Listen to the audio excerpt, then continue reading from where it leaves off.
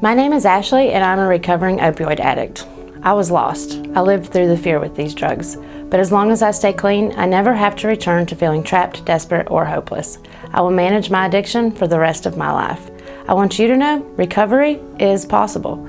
I'm staying clean and I feel hope for my future. It takes support from other sober addicts and professionals, but there is a solution. Being willing to get help is true bravery. You and your loved ones are worth it. Visit savealifenc.com.